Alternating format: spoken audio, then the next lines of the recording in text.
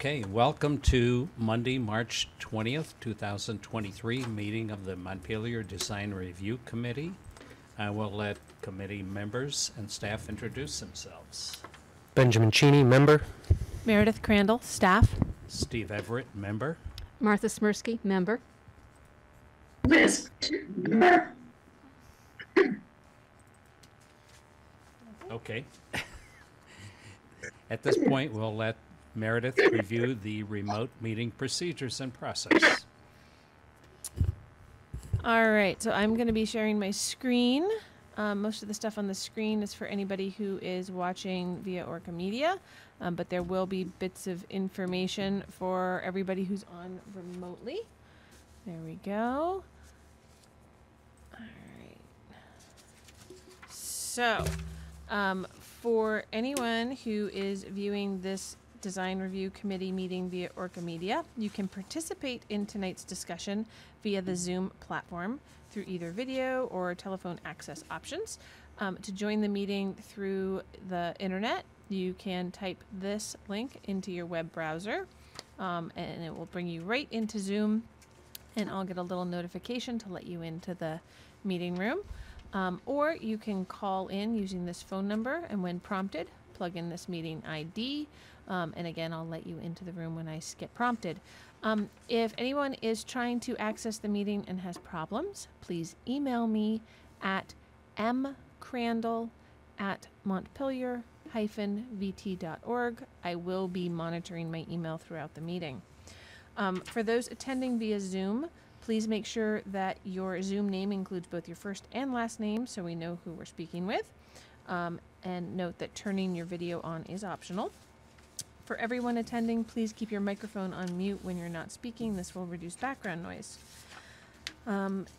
Please also keep the Zoom chat function just to troubleshooting or logistics questions. Anything of substance should be shared verbally. In the event the public is unable to access tonight's meeting, it will need to be continued to a time and place certain. All right, I'm going to hand everything back over to the chair. Unless anyone else has anything to offer at this point, do I hear a motion to approve the agenda? So moved. And I'll second it. All in favor of the agenda, speak your names. Ben. Martha. Stephen? Liz, you're on mute. Liz, Okay, the agenda is approved. We can go to our first application for 5 East State Street. Owner Tim Heaney, applicant Elisa Kivarana, I believe. Is someone there? Yep. Yep. Okay, Hi. hi. Go ahead and describe your application and sign for us. Sure. Yeah. So I am the new tenant at 5 East State Street. I own a company called Vermont Dog Eats, and it's an organic dog treat manufacturer. And in addition to the kitchen and production space that we've opened there, we're going to be opening a retail space up front this spring. And so what we've applied for is a sign that's going to be coming out above the door on East State Street there. And in the forms that I submitted, it kind of shows you the outline of the sign itself. So it's a 2 foot by 2 foot sign that would be approximately 8 feet off of the sidewalk. So the standard clearance that's needed for that space. And there will be a metal bracket coming out of the brick there right above the doorway. And just for Design Review Committee members that are here, I do have the paint chip for the sign. It's a slightly greener color than what shows up on that printout. Okay. So if anybody wants to look at it, its color is Dream I Can Fly. I can pass it around if you want to see. But Oh, the soft land. Welcome, Eric. Alyssa, I noticed in your application that you said that you were anticipating putting lighting in. Is that correct? Correct. Yep. So there would be probably one track light just pointing up at the sign from under. oh, okay. So had you talked to Audra about the lighting yet? I don't believe so. Okay. So lights can't point up. They can point Okay. down or lights in, because this is a projecting sign. Yep. They do kind of backlit, so it would have to point down. Okay. Yeah, that's fine. And the light was something that was going to be after the sign anyway. I was going to be doing them simultaneously. So, Yep. So yeah, but you can get, if design review gives you sort of pre-approval parameters, mhm. then you don't necessarily have to come back here if they give you guidance on the fixture, as long as what you propose later for that light comes within those bounds, Gotcha. then we can issue that permit without having to actually come back to the hearing. Okay, great. And one other question, I noticed that your application says something about the Zutano sign. Do you anticipate or are you projecting that you're going to change that at all? No, no, that was simply in reference to the other signage that's on that existing building. Because in the form it needed to, it asked essentially what other signage was currently existing on that same building. So it's around the corner from us, but the Zutano sign is the only other one that's currently up there. Okay. And you don't intend to put a sign up there as well? No. I'm assuming that you were looking to do lighting for a single fixture pointed at the sign aimed up East State Street as opposed to the other direction. Right. And I would recommend two things. Because of the snow that comes off of that roof, Mm-hmm. I would probably stay away from a gooseneck hanging out. I would put a very small, like a small can spotlight Mm-hmm. that's mounted towards if you see the hood exhaust for the bakery. Yep.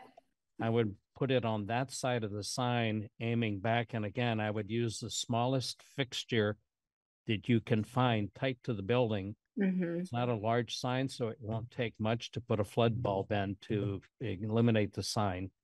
The other suggestion, and I'm not sure I see it on the application, is that the mounting bracket that mounts onto the building, the attachment needs to be in the mortar joints of the brick and not into the brick.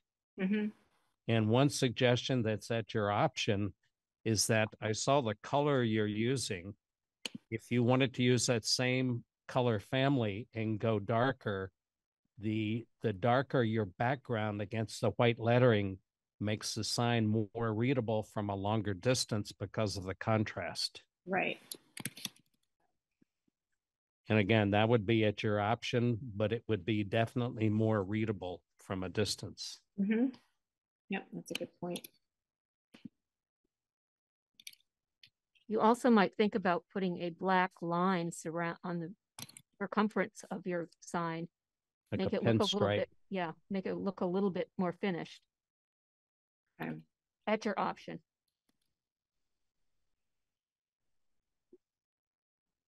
And my question goes to the lighting, which is more how you intend to get the wires to the fixture. Mm-hmm. I don't know if you've thought about that, if that's a surface mounted conduit that's coming from somewhere, or whether there's a hole being drilled through the brick, or how that was going to work out. Yeah, that's something I'd need to talk through with our electrician just to get a better sense of how that might work. Well, and we can always, she wasn't necessarily applying for the lighting for this permit. So if Yep. the committee really wants to see those potential solutions, the light could come back. Yep. For a separate permit when they're ready. That might not be a bad idea. Yeah. I mean, because you do have some decorative brickwork. Liz, do you want me to pull up a Google view of the side of the building for you so you can see as well? Yes, please. Okay. I did look at the materials earlier, but Yeah, this is something I added. So it didn't quite show that. I realized at the last minute that this wasn't a view that was in there. And so I printed it out to bring in, but I didn't have something to send around. Where am I? There we are. not the best view because of the light pole, but you've got some varied brick here. And with that little bit of I don't remember what you call that where it's, oh, hold on. It's not sharing screen. That would help, wouldn't it? I'm looking at it. I'm not showing anybody right there. So this is the door that it's going over. And so there's just some,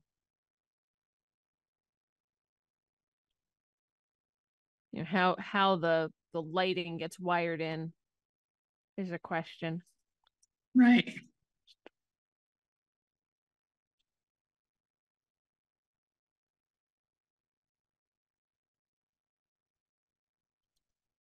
So And embedded in that question and bringing up this piece of paper is really pointing out the fact that we're interested in not having your bracket obscure the kind of soldier bricks over the doorway. Right. Well, if the bottom of the sign has to be 8 feet above Right. And this the is probably street, then it probably 7 can't feet. go there. You probably have to go it round where the brick changes or where it looks like the mortar changes. Yeah, so it's like a 6-8 door to plus the step up. Yeah, there's a little bit of a And door then- of a step. And then it's probably close to 8 feet where those You think so? top of those bricks is. Okay. It's good for her to have it in mind anyway. Yeah. Probably nobody's mentioned that any mounting screws should go in the mortar joints. Yep. Steve mentioned. Okay.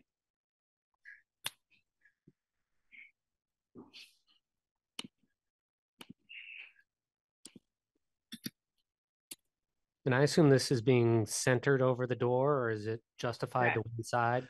Nope, centered over the door.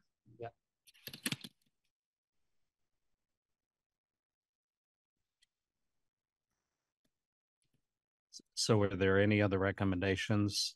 Again, we indicated a small black can light can be installed tight to the building, pointed back at the sign for illumination, close to the building as possible to avoid falling ice or snow. Applicant's option, if she chooses to use a darker color in the same color family for more contrast with the white lettering. And then again, mounting hardware to be attached in the mortar joints on the brick face. Were there any other comments, suggestions, or recommendations? The Pinstripe pinstripe.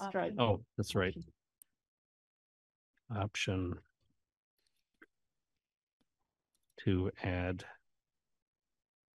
perimeter Meredith, will you bring that back up? pinstripe. Yes, I can bring it back up. I don't think the ice and snow is an issue on that side of the building. I know it is closer to the bakery, but looking at this roof is either flat or pitched the other way.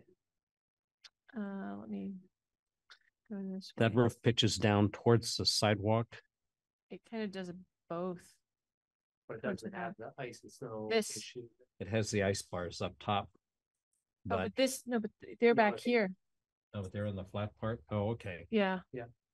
I'm aware that the There- other roof Some definitely can sheds on come the off, but sidewalk. it's not the pitch of if it's over the doorway. Yeah, it's here. It's not the pitch. So, I mean, they could maybe do a gooseneck there, Warren. You could, there's still stuff that comes off of Mhm. there. I mean, if you get a heavy snow, Like we did not that long ago. you get, and it starts to melt, it does come over the edge. I mean, you could use a gooseneck, but be prepared to replace it. Over and over. You noted also that the bracket would be above the soldier course, Is that brickwork right above the door, Mhm. the vertical bricks. Yeah. Yeah, did you want to put that in as a recommendation that the bracket for the sign needs to be above the soldier course above the door? We could, although at 8 feet, it will be anyway, but I can, Okay, just to be sure. I can just reinforce that. Thank you. Thank you, Liz.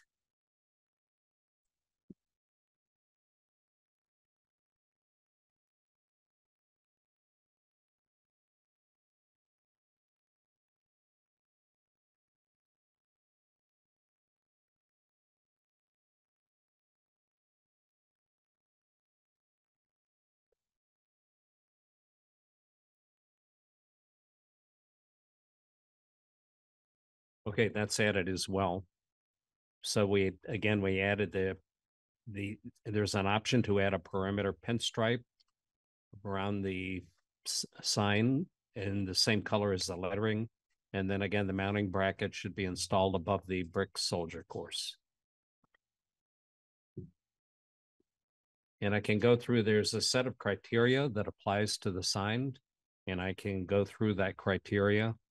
Size, location, design, color, texture, lighting, and material of all exterior signs within the design review overlay district shall be compatible with the building and structures of the site and surrounding properties acceptable. Where appropriate, signing shall respect the original sign placement and sign bands on historic structures. This location is acceptable.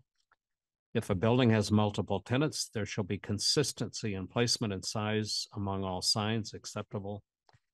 It is recommended that sign placement be centered over building entries acceptable. Sign installation shall minimize damage to character defining materials on the building. The attachment and location of the sign is acceptable. In masonry buildings, fasteners shall be in mortar joints acceptable. Sign design, color, and typography shall respect historic precedents where appropriate and shall be the appropriate scale for existing and new buildings acceptable. Sign support structure shall be compatible with the building architecture and must not be overly complex or dominant in and of themselves acceptable. Lighting fixtures for signs on facades of historic buildings shall not conflict with or damage the building's architectural integrity or cover or impact character defining architectural features acceptable. Lighting fixtures for signs mounted on all building facades shall be designed with appropriate housing, shielding, and photometrics to ensure that there is appropriate lighting levels and illumination that focuses on the sign panels exclusively. Acceptable. All in favor of the application with the recommendations and options, speak your names. Eric. Ben, Martha, I'm a yes. Stephen says yes. Liz, yes. So the application is accepted unanimously. So Elisa, I will scan this recommendation form and email it to you because they did make some recommendations that would be like permit conditions. As long as you're okay with those, I'm going to have you sign it and then send that signature page back to us, and then we'll be able to issue the permit for the sign. When you're ready to do the light, get back in touch with Audra and me because we'll have to do an administrative site plan report, and then depending on how the wiring's run and everything, you may have to come back to design review for that, but we'll see what ends up happening with the electrician. Okay. Great. Thank you so much. Awesome. Thank you, Lisa. Thank you, and good luck with your new business. Thank you so much. We can move on to the next application for 89 Main Street, owner Doug Nettie. Applicant, is it Jaeger or Jaeger? Nettie. It's pronounced Jagger. Like Mick Jagger is the easiest way to remember. Sorry. Tricky spelling. No, it's not you. It's my entire life. It's been like that. Well, thank you for your flexibility, and describe your application for us. Sure. So we have a new tenant looking to occupy part of the first floor of 89 Main Street. Part of our fit up is going to include a new exterior entrance to help people go in and out of the building. We're planning for the future. We're having this entrance have two doors, one if you go up, one on the left, one on the right, so it can access multiple spaces. So in 5-10 years, should this tenant leave and we want to subdivide it again, that space can be broken into smaller sections, and we can bring even more retail life to East State Street. The space itself is a couple steps up and then inside the building. So we'll be building a insulated cube essentially inside the building. We'll be pouring new footings, cutting concrete, and pouring some new stairs, and then adding one recessed light for safety and visibility at the top of the inlet. So this has an alcove, sort of like the tattoo parlor does? Yep, that's exactly what we're trying to copy, essentially. Same idea, to just allow another way into the building. For retail especially, it's challenging for some people to go into the main entrance, then down the hallway and find where you want to go. And we think just long term for the building, it'd be great to have a new exterior entrance, which just gives even more life to that street and then just draws more people into the building. Do you anticipate any signage at this point? I do anticipate New Horizons. I believe they have applied for a permit to do interior construction, putting a sign above that entryway. So that's for one door. Then the other door, actually, Marigold is looking to expand a bit. So we see them taking the other portion of the inside to where that door leads. So if you go up and then take the door to the right, that'll lead to Marigold. I don't know if they would add another sign or just keep their primary entrance and use that as a secondary entrance. But that hasn't been signed yet, so we're still not sure who's taking the other space. Yeah, we haven't heard from, I don't think we've gotten a sign permit from New Horizons yet. That's, I think, pending when they Yeah, figure they're still exactly how they want to do it. and they're still in the early new business, early stage of work inside. I know that, so I know I think the permit's pending from what I've talked with Gavin about.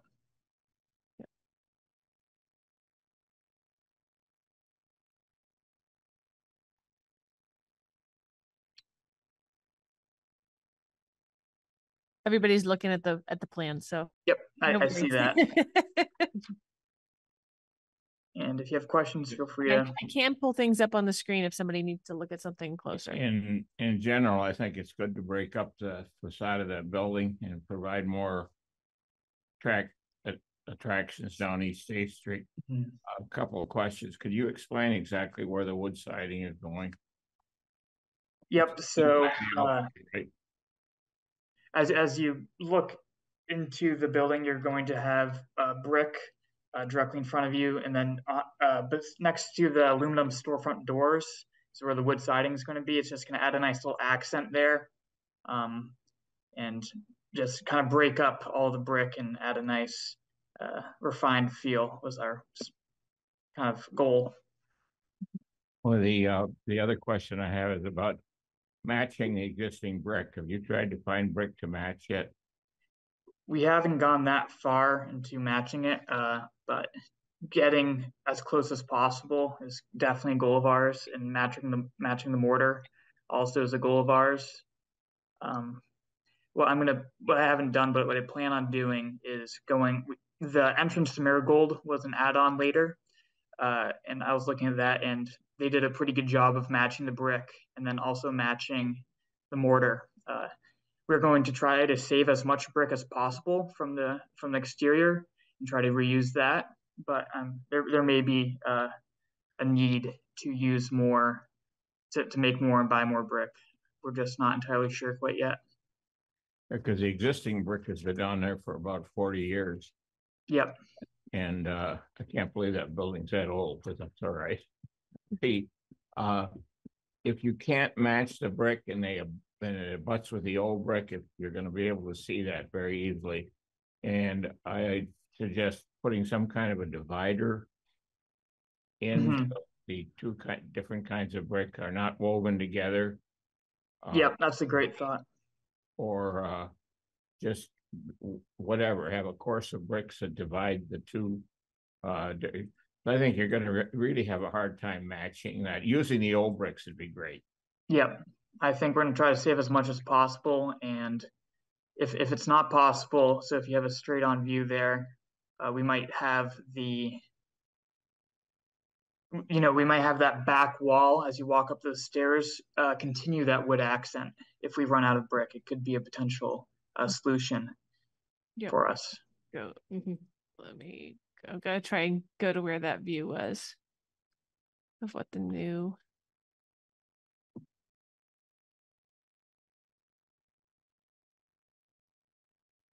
How long do you anticipate that the construction will take?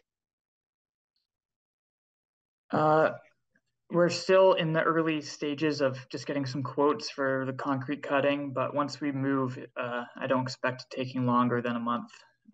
We can cut the concrete in a day or two and just start working on pouring the new footings, foundation, concrete, and then framing it and doing the enclosure itself won't take that long. We've reached out to some companies to get bids on the storefront aluminum doors with our thoughts is, it could take a little while. Some glass takes longer than others. So that could contribute to when we start the project and when that's completed. So I'm actually looking at the front here. It does look like they're using the exterior wood at the back as well. So that wraps them. So I think we should have plenty of old brick to use to finish off the edges, do the top part, and then infill the other door there and replace that with a window. Yeah. So do you see this, Eric? They've just pulled up. Sorry, yeah, I was so wrong. Where they'll need to refill with the old brick, they're gonna here and up here where they've filled in what's currently a door with a window, but they'll need to fill the top, and then it looks like the back. You just confirmed is the plan actually is wood on the back wall. Yeah. As well as on the You sides. should have plenty of brick. I think it's a good idea to save the old. Yeah, reuse it as much as possible. Might be a little hard to clean with that hard mortar on it, but by the way, be able to get enough to do this. It's trying to replicate the brick as much as possible. And I'm not trying to be an ad for anybody, but trowel trades between Winooski and Essex Junction was able to match some 100-year-old bricks that we needed, and they matched it exactly. Wow. So they're probably as good as you're going to find to match what you have. If you take a couple of samples, they must have 100 different brick styles in their yard. Yeah, the jewelry bricks are easy to match. It's a big brickyard over there. Writing that down.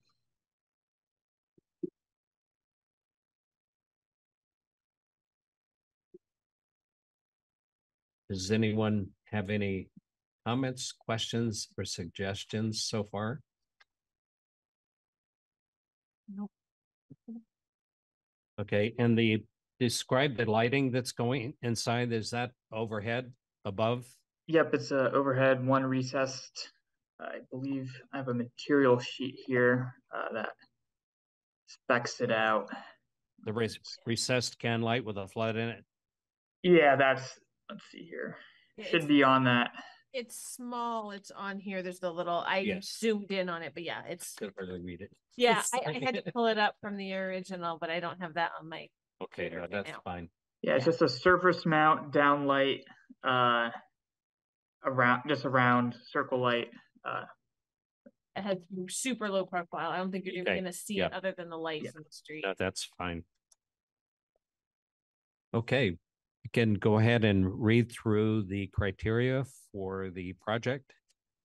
Exterior design and materials of new construction or alterations of existing buildings shall be consistent and compatible with the characteristics of the existing building or other properties in the district.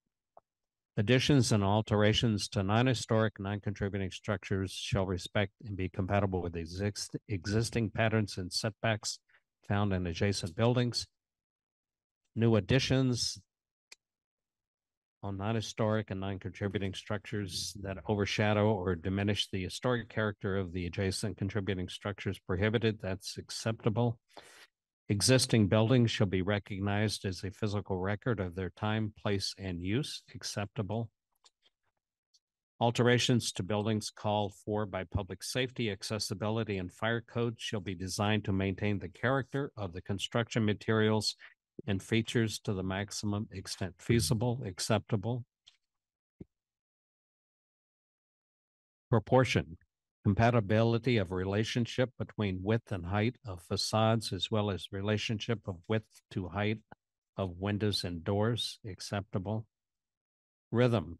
Visual patterns established by the alteration of solid walls and openings, windows and doors in the facade of a building shall create a rhythm acceptable.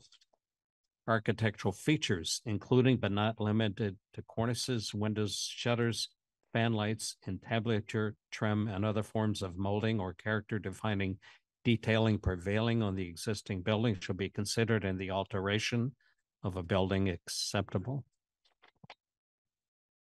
Outdoor lighting fixtures. Structural design of outdoor lighting fixtures shall be compatible with the architectural design and function of the building and compatible with the neighborhood, acceptable. All in favor of the application, speak your names. Eric, Ben, Martha, I'm a yes. Liz, yes. And Steve says yes. So unanimous, 5-0 in favor. Thank you all. Thank you. Because there weren't any tweaks to the plan at all, we will get this. We have this, so I just need the lumen output on those two lights, those recessed lights, the one that's there already and the new one. And then we'll be able to wrap up that administrative site plan report and get this out the door to you. Great. I'll work on that. Thank you. Okay. Awesome. Thank you.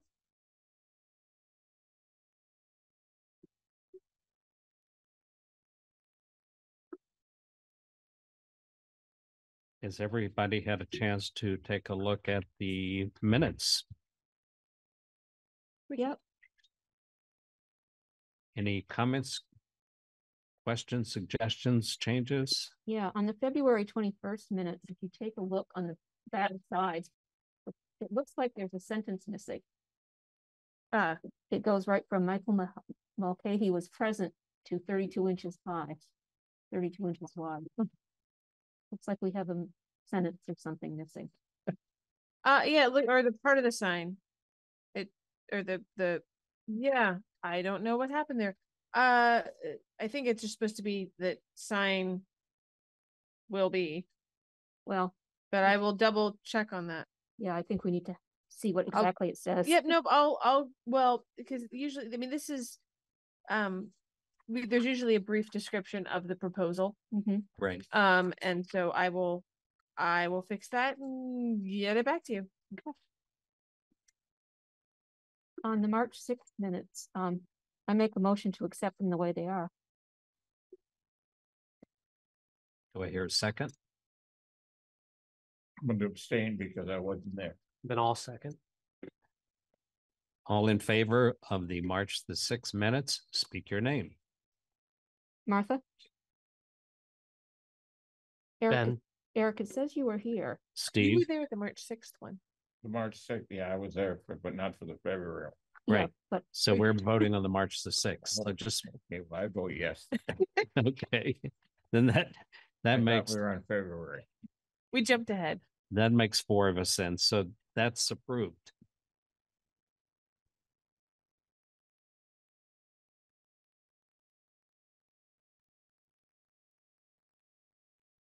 Anyone have any other business? Or anything else to add? If not, do I hear a motion to adjourn? so moved. Second, All in favor of adjournment, speak your names. Eric. Ben. Steve, Martha. Liz. meeting is adjourned. Thank you all for coming. See you in April.